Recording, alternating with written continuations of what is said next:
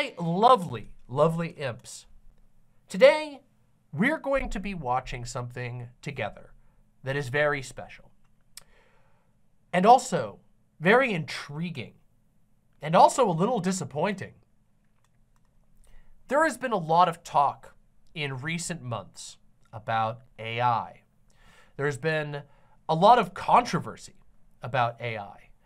But one way that doesn't get talked about all that much is the way that AI, aka various learning algorithms, have been incorporated into other parts of our lives. There's a lot of talk, and I'm guilty of this as well, focusing on AI art, on ChatGPT.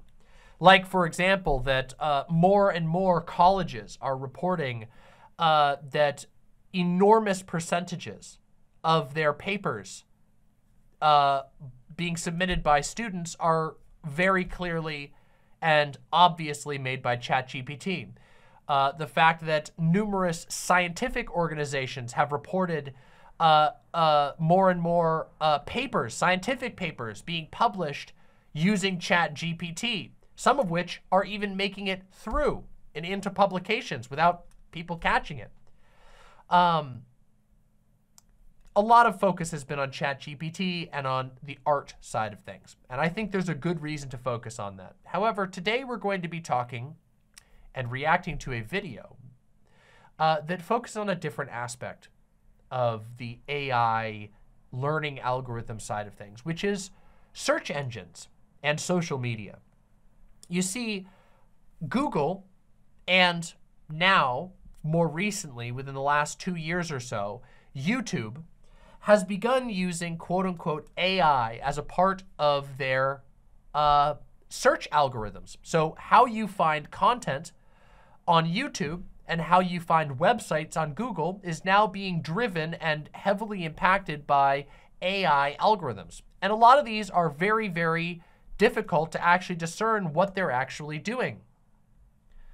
And some of it, as it turns out, is not good at all. One of the recurring problems with AI of all types, both the art and the search types, is that AI has a tendency to bake in biases, sometimes very obviously, sometimes in more sinister and difficult to detect ways, from those that create it and the data sets that they feed to it, which is one of the things that's going to be touched on in the video that we are about to react to. You see, a really, really amazing, very successful, and totally, in my opinion, deserving YouTube channel by the name of How to Cook That, featuring Reardon, has made a video exposing YouTube's bias. And this bias is actually pretty bad. And we're going to watch this video together, and we're going to talk about it afterwards. And I'm going to have some things to add in along the way here. But Reardon of How to Cook That is very thorough with the sort of approach that she has to social media and to YouTube. And she reached out to YouTube with some questions, which we're going to see explored in this video. And I wanted to share this with everyone because I watched this video and on my own time, and I found it very compelling. And additionally, I have been on YouTube as a platform for about 4.5 years now, and it's been a wild ride, and it's come with a lot of challenges, a lot of struggles. And in my time on this website, it seemed harder and harder to accomplish certain things that seem fairly necessary to make a living on this website. And additionally, it seems to be harder and harder to make a living on this website. And I have a feeling that some of what's talked about in this video is ties into that. Additionally, I talk about YouTube generally, and I think that issues of bias on YouTube are fairly important. Anyway, without any further ado, I would like us to watch and react to How to Cook That's video, exposing YouTube's bias. If you guys have never watched, by the way, if you've never watched How to Cook That's channel, Ann Reardon's channel is amazing. Ann Reardon talks about a whole lot of different things, a lot of cooking stuff, which, as you know, I'm a big fan of. We have a little sub show here called Cooking Mama, which we don't usually react to such beautiful things as the stuff that Ann Reardon makes, but we have fun anyway. Anyway, check out how to cook that, other videos, which we'll talk about further, but let's react to this right away, all right? Let's do this. Let's get into this. I have some big questions for YouTube that they won't answer, and that of course made me suspicious. So I have spent the whole 2 weeks digging and researching and just trying to uncover the truth for you. So let's get into it. Question number 1, is shorts killing long form content on the platform? Shorts, the vertical videos that are less than 60 seconds long, were introduced by YouTube back in 2020. Prior to that, you could upload a short in length video to the platform, but no one was going to see it because it would have low watch time, so the algorithm just didn't recommend it. Nowadays though, if I go onto YouTube and, for example, search for cake, notice here I'm on the All tab, not the Shorts tab, and I've got an ad followed by a row of shorts, and after that we have a short, another ad, a short, and a row of shorts, and another ad followed by more shorts. What Anne is talking about here with the way over pushing shorts is so frustrating. It makes finding videos organically through the search really, really difficult. And I don't even dislike shorts. I think that shorts can be a lot of fun. I've published shorts on this channel. Some of them have done fairly well, but it's so much. The shorts are getting pushed so hard that it's crowding out other stuff, and it makes it hard to find when you want to sit down and watch a 20-minute video or something about a topic that you're interested in, and all you can find is shorts. Often shorts that are questionably even related to what you're searching for. It's pretty bad. It's gotten a little bit out of hand, but this is just the beginning. Surely that has to have an impact on the long form video views. You've been moving really fast in another area, specifically shorts. It's definitely an area we've been investing very heavily in, for sure. YouTube has put out plenty of data boasting about the growth of YouTube Shorts on their platform. But when I asked them if they could give me data about the number of long form video views per year since Shorts was introduced, they said, "We're not able to share any historical data on a platform level on the number of long form versus shorts views per year." And that's okay. It's their platform. They don't have to be transparent with creators who rely on this for their income if they don't want to. I did find an article in the Financial Times though where it said that a senior staff member at YouTube had expressed concern that shorts were cannibalizing long-term views and that fewer long-form videos were being uploaded to the platform and there was a risk of long-form dying out.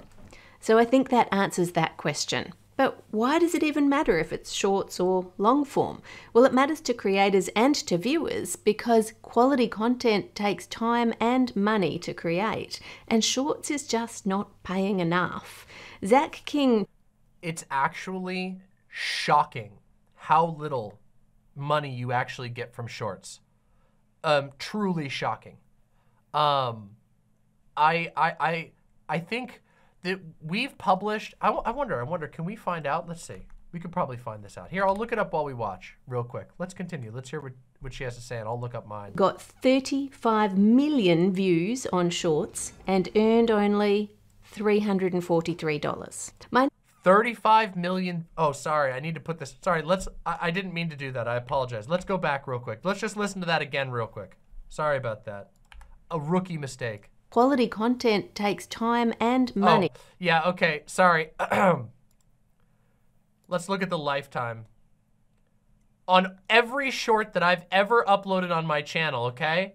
We have dozens of shorts on my channel. I have made less than $15 across every single short that I have ever made on my entire channel. Less than $15.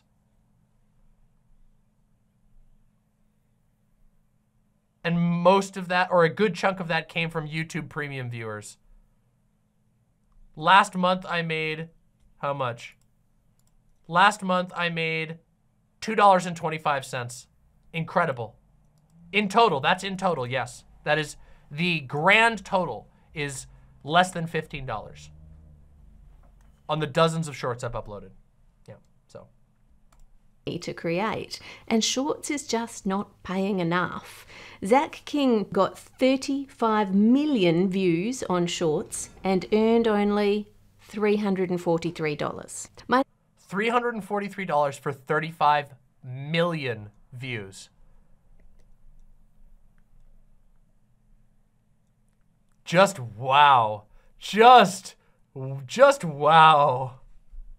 The next question is related to Shorts. It's what even counts as a view on YouTube Shorts? I mean, historically, YouTube has always said that for it to count as a view on the platform, you have to watch for at least 30 seconds of the video, and the viewer has to initiate the view by clicking on it. You can't just autoplay the video.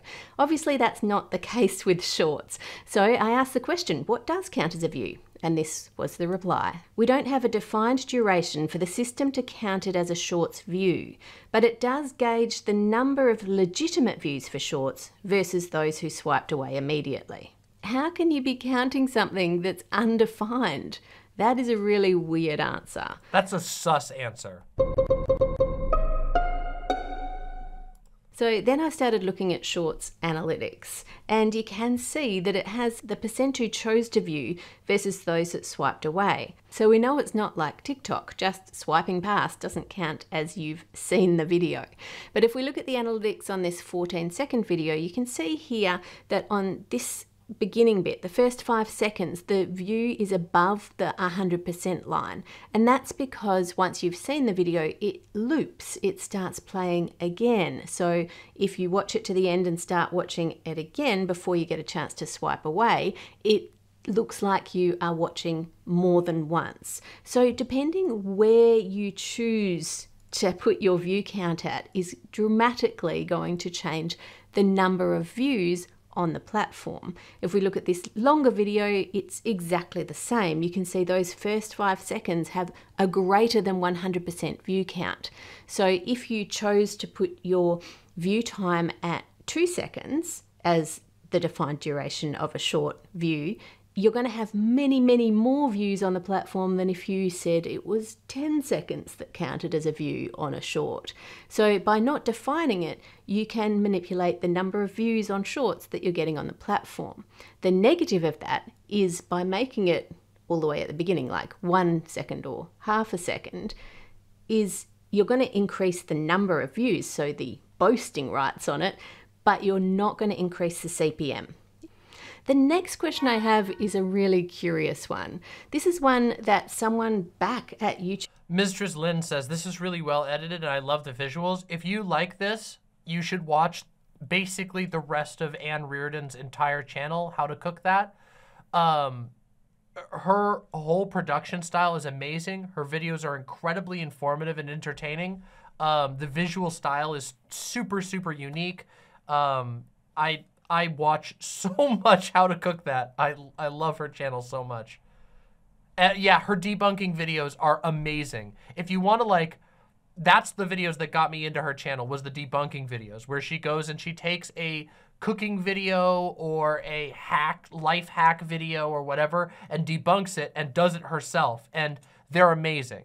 It's so cool. I love Ann Reardon's channel. Anyway, let's continue. In Sydney when I used to live there, Raised With Me, years ago, because of all of the channels that they were managing, all the female hosted ones had been growing nicely before the change to the AI algorithm. And then by a year after... Here, let me just rewind real quick so we can hear this. I was answering a question. I didn't mean to cross over, but listen to this real quick. Next question I have is a really curious one. This is one that someone back at YouTube in Sydney when I used to live there, Raised With Me, years ago, because of all of the channels that they were managing, all the female hosted ones had been growing nicely before the change to the AI algorithm. And then by a year after, they were all declining rather rapidly. Certainly in the how-to space, I noticed a sudden influx of male-hosted channels doing really well, and same in the beauty space, which those areas both used to be dominated by female hosts and female creators. But at the same time, there was a big influx in the amount of content that was being promoted for content farms, which, as you know, can contain a lot of misinformation and fake recipes, which is why we've been doing all the debunking on. So I totally forgot about the potential for a gender bias. I just didn't even think about it anymore until recently. And then I was watching a video by Amanda reviewing a conference for YouTube creators that I was considering going to, and this is what she said. This was a dude fest. One, maybe two women were on the main stage throughout the 2 days. You had a lot of volunteers that were women creators. I spoke to a bunch of them. They were great. Now, if you're running an event, you have to put the biggest creators on the main stage because they're who people want to see, and you need more seats in the auditorium. It just makes sense. You don't want an empty auditorium with someone smaller on the stage. So that means either they couldn't get any female creators who were big to come and speak at their conference, or there aren't any female creators who are big. And that made me wonder. And then I heard Samir say this. Our industry is very predominantly male, specifically on YouTube. You go to any creator event, you know, and it feels like it's more male-centric than maybe ever right now on YouTube. Why do you think that is, and do you think it's hard for female creators to break through on YouTube right now? It's a great question. Yeah, great question. I'm not quite sure, and it's something I've also been thinking about. Is it the nature of the algorithm that rewards more intense content that and maybe I fall in that because I'm doing traditionally more masculine things sometimes. I'm not sure. Some of you might remember back in 2018, Amazon was in the news for its AI recruiting software. Amazon software engineers recently uncovered a big problem. The company has now abandoned an AI recruiting tool after discovering that the program was biased against women. When it came to choosing an applicant for a technical job like a software engineer, it was filtering out anyone who had the word women's in their application if they went to a women's university or were president of the women's chess club or played in the women's hockey team. If any of that was on the resume, they were getting lower points. And even when they tried to tell it, do not filter based on the word women's, we are happy to have women in those roles, it was still filtering out the women. It started looking at the tone of the language used in the application. The men's ones tended to use words like execute and more aggressive tones, I guess, and the women's were more passive tones. So it still managed to filter them out somehow. So they ended up scrapping it, going, well, this is not going to work for us because we do want to employ women. The trouble is AI is always trained on a data set. So if there's any bias in that data set, it tends to pick that up and exaggerate it. So because it was trained on 10 years of historical hiring data, and over that time predominantly men had been hired for those roles, it had learnt that men must be better at those roles. Bloomberg did something similar where they asked an AI image generator to generate images of people in different jobs. So they asked for a picture of a CEO, a politician, a cleaner, a doctor, and in all the higher up roles, it gave a lot more men than it did women. And you might go, well, that's just true. It's just showing a reflection of what there is in society because there is a bias there still in some of the top roles. But the thing is, it has exaggerated the bias. For example, if we ask for an image of a doctor, it gave 9 out of 10 images of a male doctor, whereas in the US, 37% of doctors are women. So the bias already existed, but the AI has made it even worse. So to know if... That's pretty grim, isn't it? That's pretty grim. And of course, you can apply these exact same findings to all kinds of other identity groups. You can talk about the same issue with race. You can talk about the same issue with sexuality, with queer, whether you're queer or not. It's pretty shocking. If there is a bias in the YouTube AI towards male creators, we're going to need to analyze a lot of data. And it is hard to access this sort of thing. I'm not interested in shorts views because they don't pay very well, so we're just looking at long form views. We can't look at total views for all time because that's giving us historical data for channels that have been around for a long time, like mine that were around before shorts. So we just want to know how many long form views channels got in the last 30 days and which ones are at the top. That took hours and days and weeks of analysing data, and thanks to James, my son, for helping me with that and doing all-nighters and just crunching numbers.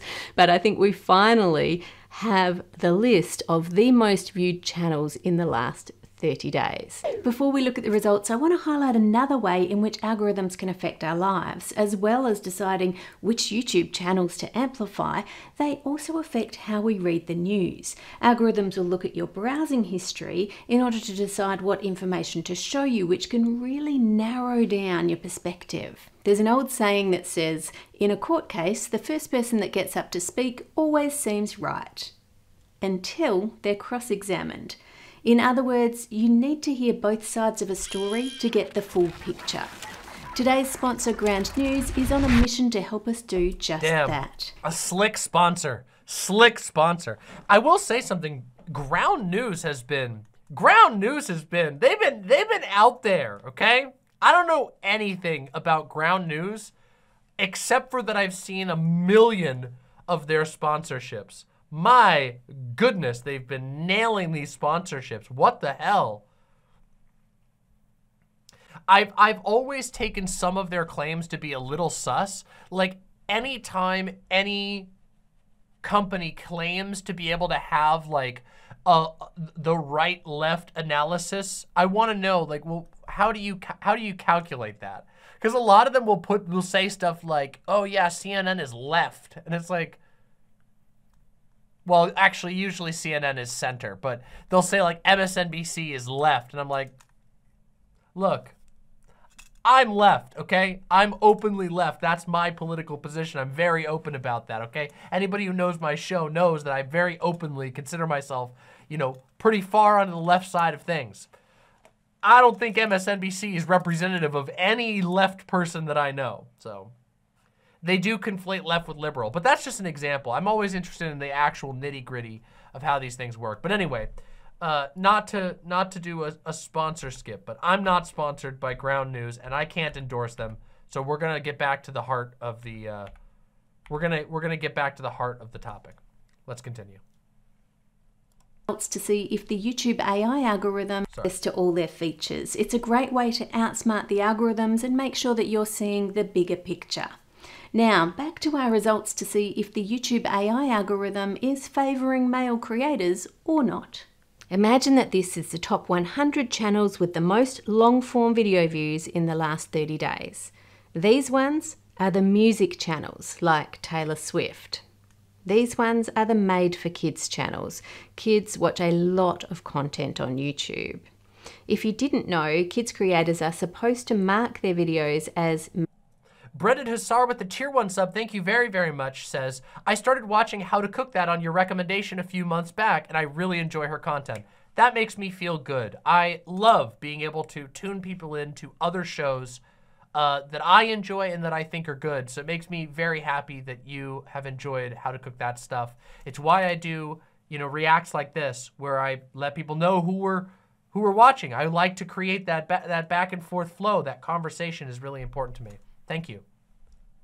Made for kids, just like Bounce Patrol has a great Australian kids channel. If you scroll down, you can see there are no comments because comments automatically get switched off on Made for Kids videos. The other unfortunate thing is your AdSense goes down by about tenfold, and that's because if you do Made for Kids just the reason it's the whole Made for Kids thing was like an almost necessary thing. You know what I mean? Like before the Made for Kids category existed, there were all of these channels that were clearly making stuff for kids, and they had like the most disturbing and messed up comment sections. And I don't know, YouTube's solution was not perfect, but something had to be done because the state of like kids channels that weren't officially kids channels before was really messed up. Some of you may have seen way back in the day the videos that H3H3 did on the like Elsa Spider-Man kids channels, where it was nonsense content slop that sometimes had like really weird sexual themes for some reason in these videos that were very clearly designed for like children to be viewed. And they also, in the H3H3 video, they also talked about how predatory a lot of the comment sections were on videos that were clearly being pitched at children. It's bad. It was bad. Now, unfortunately, the solution to the kids videos thing has basically been to make make like kids content not barely monetizable at all. And the reason for that, of course, is because a lot of places there are restrictions against selling advertisements to kids, which is, yeah, that makes sense. It's completely logical to like, hey, you shouldn't be selling all kinds of random products to children.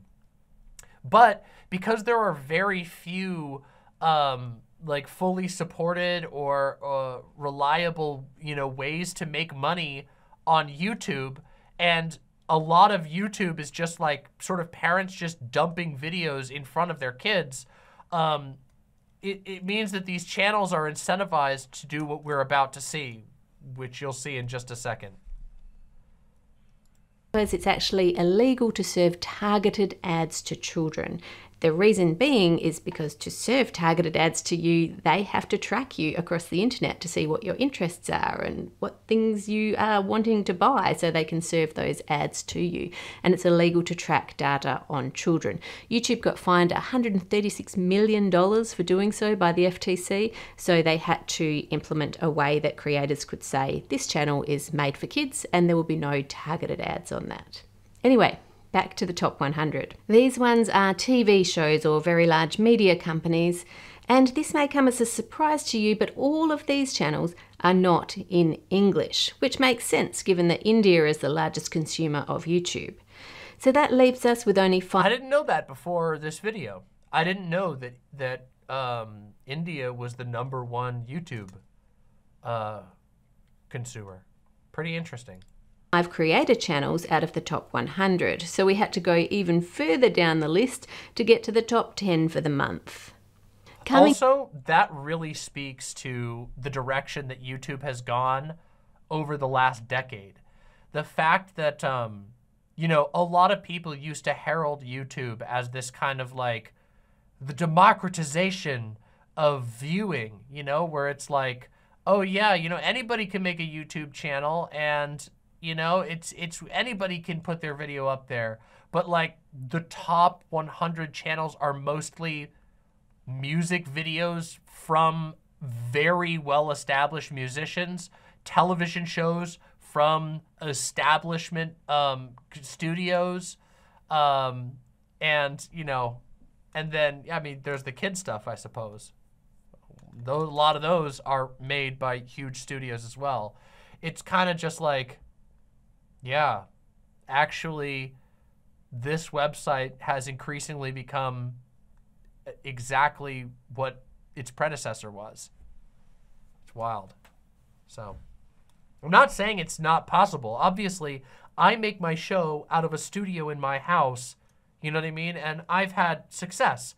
There's like there's 340 people watching right now, which is amazing. Thanks for watching. Please make sure that you press subscribe down below so you can see all my amazing stuff that I make. And, not everything is all politics. I do all kinds of other cool stuff. But it's really cool. But my story is not common. I am in a very low percentage of people who can do that. It is less and less common. And also, channels like mine increasingly can never make it past a certain point. We're forever trapped at a certain size, no matter how good we get, or how, innovative or whatever we're doing, because the top 100 channels are going to be dominated by the giant mega corporations that are putting out their shows on this channel, on this website now too. Anyway, let's continue. In at number 10 with 157 million views for the month is Lankybox. It looks very kid orientated for me. Just so you know, kid is defined as under 13 on YouTube. Do you guys have any idea where the treasure is? Oh, they're right. It's right there. Oh, behind us. Oh, you guys are right.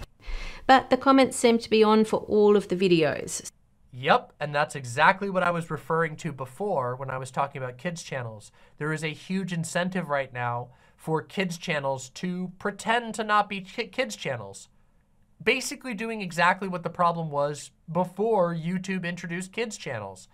And it's very funny because some kids channels will intentionally put stuff in their episodes where they're like, they'll say like a swear or make a joke or whatever so that they can plausibly say we're not a kids channel, which just goes to show that like YouTube has not fixed the problem. So it has not been marked as made for kids, so we will put them on the list. At number 9, we have A for Adley. Adley is a child, so I have no idea how this is not marked as made for kids. The comments are on for this video, but this one is marked as made for kids. Looking through their latest videos, it seems to be 50-50 whether they've marked it as made for kids or not.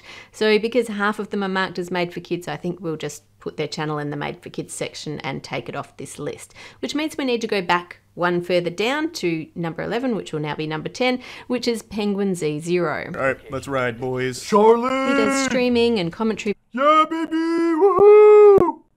Videos and got 154 million long-form views in the last month.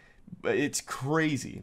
Add him to the list, and at number 8... He's at the, yeah, Charlie's at the bottom of this list. We have Better Bojuk. This channel also has a kid as the main character, but comments seem to be on for every single video that I looked at, so it's not marked as made for kids, so we'll need to put it on the list.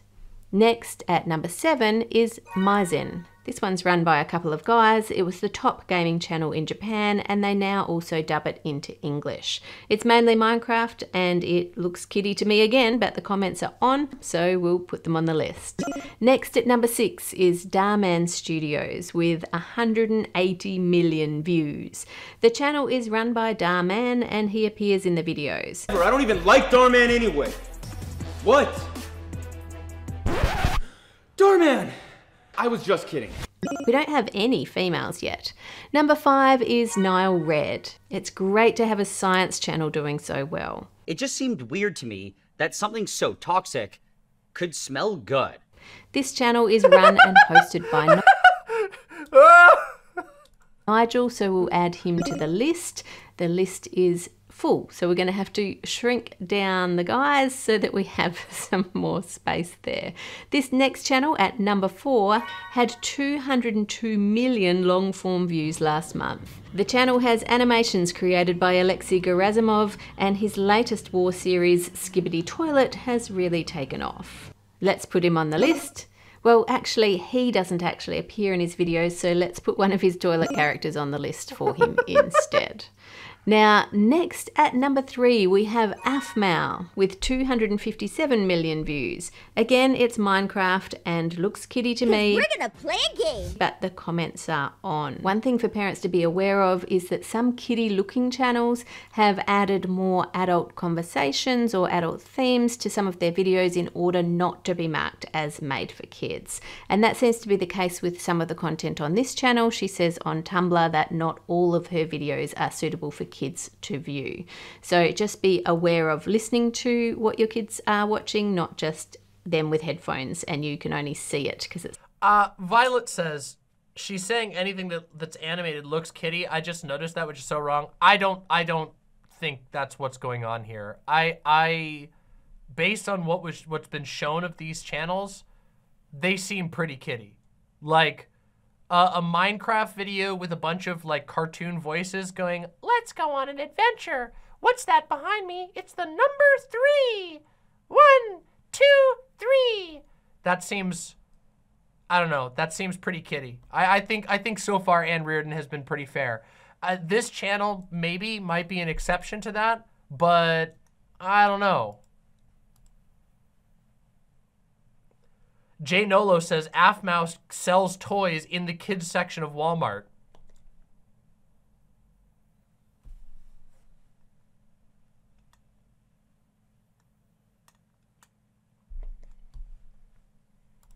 Not necessarily going to be appropriate. But we do finally have a female on the list, so that is exciting. Next, at number 2, we have Jojo Sim with 260 million views for the month. Is it a lie or is it the truth that a Subway footlong is actually a footlong? So another guy. And at number 1 with 830 million long-form views for the month is, of course, Mr. Beast. You have exactly 24 hours to build whatever you want to protect your Lamborghini from the bullets. The timer starts now. So if we add him to the top of the list, that makes it 9 male creators to 1 female creator, or 2.3 billion video views compared to 257 million video views, which seems pretty biased. But if we shrink that down and add the next 20 channels on the list, we end up with 20 male creators, 7 female creators, and 3 couples or family vlogs. So I put them in the middle because they've got both. So that seems a little fairer, still biased, but a little fairer.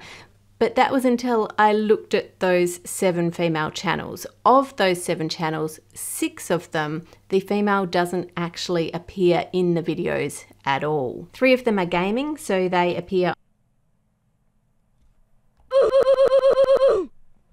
only as an animated character. 1 does videos about other people and their dogs, and they are not seen personally in the videos at all. 1 does ASMR slime, so they are not seen or heard in their videos. And another has a monkey, which surely this belongs in Made for Kids, but comments are on, so I put it on the list.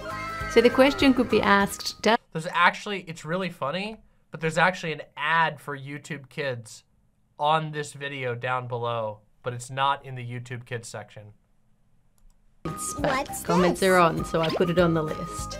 So the question could be asked, does AI even know that those channels are run by a female? Certainly historically before AI, YouTube always used to have a male at the top of the creator list. There was Smosh, then Fred, then Ryan Heger, followed by Ray William Johnson. Jenna Marbles was doing really well, but she never actually made it to the top spot before PewDiePie took over. And now, of course, there's Mr. Beast. The question is, has AI looked at that historical data and then exaggerated a bias towards male creators? I really don't know, because there are millions of YouTube channels and we have only looked at the tip of the iceberg. Certainly what we can see doesn't look great. Let me know what you think in the comments. Out of interest, I asked Midjourney, an AI image generator, to generate me some pictures of YouTubers. With thanks to my amazing patrons for all of your support of this channel that allows us to keep going despite YouTube algorithms, make it a great week by being kind to others, and I'll see you on Friday.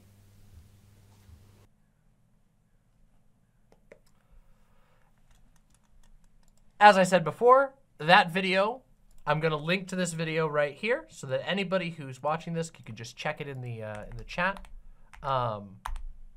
There you go. It'll also be in the description when we upload this as a segment. But that video was exposing YouTube's bias by the channel How to Cook That with Ann Reardon.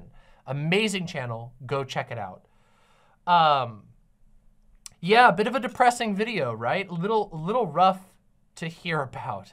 But unfortunately, a reality of the current paradigm online. I can certainly say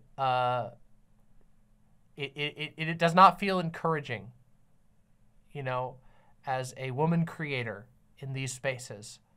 It does not feel encouraging to think about how the overlap of queer and woman will do to your numbers and your chances on this platform and your likelihood of success. Especially when you think about how it's getting harder and harder and harder to even make a basic living on these websites. It's definitely very depressing on that front. But there's another angle to it as well. If the general concept of justice and fairness doesn't appeal to you for some reason, if it doesn't bother you that you know, there is no current hope of proportional representation on these sites, there's another side of it as well, which is just that you get less good stuff. If women are not, if women look at this site and they go, yeah, women can't succeed easily on this site, they're going to get less success, they're going to work harder, and they're going to get less for it. They'll choose different careers, which means you're missing out on talent. You're missing out on amazing things that could dazzle you and change your life, that could fill you with inspiration, for a very stupid reason, which is that an idiotic AI algorithm has simply decided that for some reason or another, due to pre-existing bias, that we should just bias it in a single direction. Yeah, and it does. Yeah, exactly. It creates a feedback loop. It creates a feedback loop of people going, why would I choose to pursue a career that I know that I'm not going to get even treatment in? Now, of course, we already know that many careers discriminate, against women, both pay and in general respect, and in hiring. But it seems pretty goddamn bad on YouTube right now. That seems like a pretty major concern. I'm very happy that a large channel, 5 million subscribers, by the way, like How to Cook That, was willing to talk about this issue. But I don't think that's going to be enough to make a meaningful dent on this. And I think that this example speaks to a pretty serious concern with the implementation, the sort of wanton implementation of AIs that have really baked in biases. This has really bad downstream effects. It's terrible. I do this site. I do this work. I make stuff for this website because it's something I'm incredibly passionate about. And because when I set out to do it, I wasn't setting out, with the goal of having a career. I just was like, this is something that I want to do. Maybe I'll have a shot at it. I want to try my hand at this and see what I can make, see if I can get good at it, and see if I can make something that I'm proud of. And I've accomplished that. And I've also had some level of success. Now, some people look at my channel and go, oh my God, especially if you're a small creator, you probably look at my channel and go, oh my God, that's a great level of success. But the reality is that it doesn't even translate into that much financial success. My show is sustainable at the moment. But it's not like I'm bringing in a crazy amount of money. I have said this before, I make less money doing this job all the time for 4 years with a big following and a fairly loyal following than I did with pretty much any of my previous jobs, with the exception of freelance writing, that was pretty low pay, I won't lie. Yeah, it's pretty tight. And also, that's with me running my own website, demonmama.com, where you can be one of these wonderful chatters and get access to incredible, cute, custom emojis and nice, colorful names. That's my website. That's with my website. If I was going off of just YouTube income, I would not be able to do this job as a job. It would have to only be a hobby. The amount of money that I've made from YouTube is not even enough to be close to minimum wage. Over 4 years, all of it added together over 4 years would not be minimum wage for 1 year, you understand, with what I've made off of YouTube alone.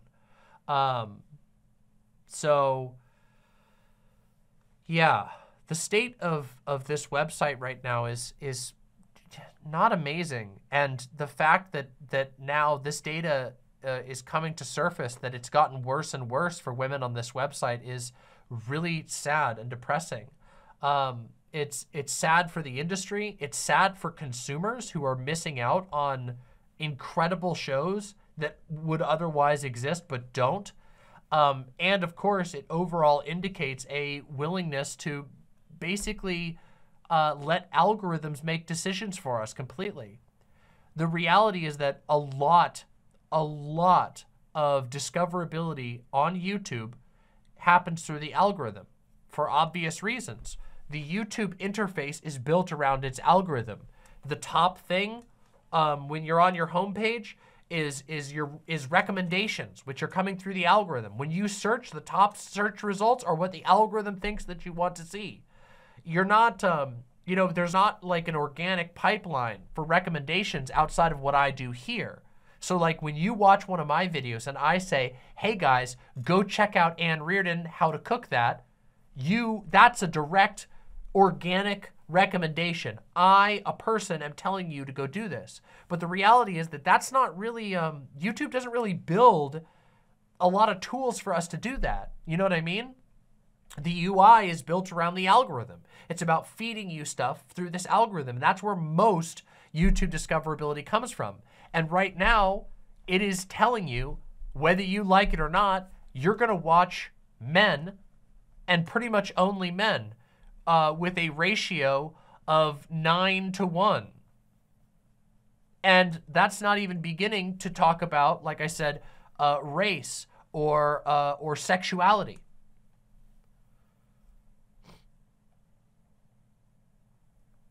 Or the other part of this video, which was the type of content that is succeeding on YouTube, which is largely corporate products. It's pretty rough. It's pretty rough. And it's not a good sign for the health of the environment on this website. And I hope that it can change. But it also does mean that there is one thing to consider, which is that it means that if you care about this stuff, that we have to start looking at ways to build recommendations that are outside of the algorithm. We have to learn, both as participators, a viewer or a commenter or a chatter, and as video makers like myself, we have to learn how to be able to share people, you know, guide people to content that otherwise wouldn't be seen that's wonderful. You know what I mean? Part of the reason why I spend so much time on my show giving specific recommendations to things that I like or that I find interesting, and also the reason why I do react the way, like this, the way I do, where we watch a video, talk about it, do a discussion afterwards, and make sure that we're driving, you know, people over to that video, is because I want to start changing the way that we approach these things so that everybody doesn't just instinctually rely on the algorithm.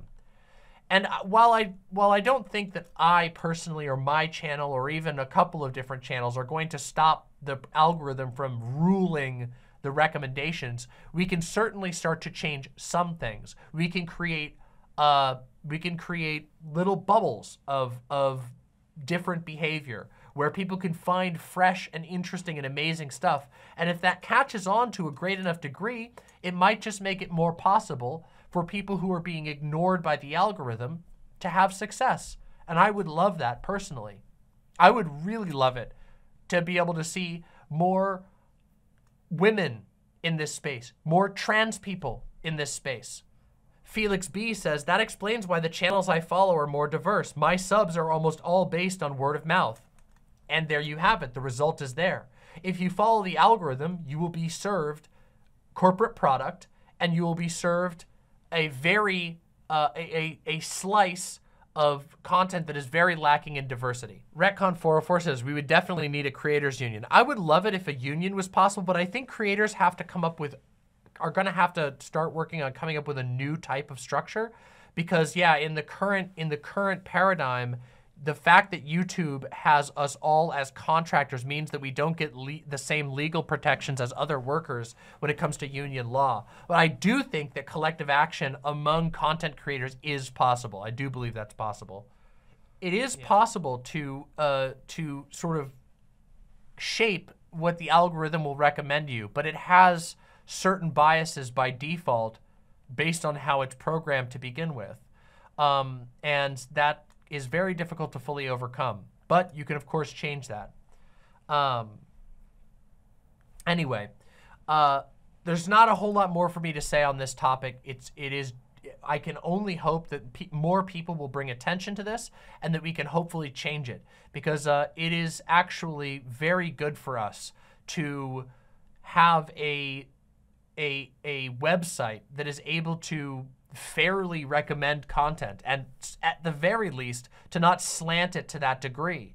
It hurts everyone, even the creators at the very top, when the environment on a website gets to this degree. And it can, in the worst of situations, create a death spiral. If the only thing, like imagine it like this, if the only thing that's being recommended to anyone is Mr. Beast, Mr. Beast might be doing something really amazing, and he might be successful, and that might be great for him, but it's going to start killing interest in the website. There'll be less overall viewers. Less people will tune in to a website that only serves you one person or one type of person. It's better for everyone for this stuff to be ironed out so that it's not so slanted in what's being recommended. It will encourage more people to pursue this. And if more people can make a living believably, and a more diverse group of people can make a living believably on the website, that's going to bring much more vibrant ideas, much more vibrant environment to the website.